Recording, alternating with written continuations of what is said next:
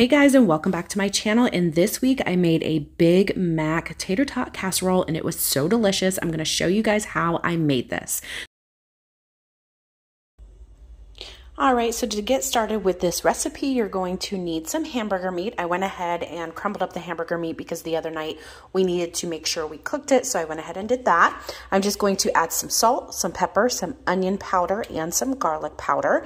And then I'm just going to eyeball these two things. There are measurements, but I am going to eyeball it because I'm not using 2 pounds of ground beef. I'm only using 1. So I have a little bit of mayonnaise and some Thousand Island dressing. And then to top it off, I'm going to add cheese and some tater tots. So let's go ahead and get started.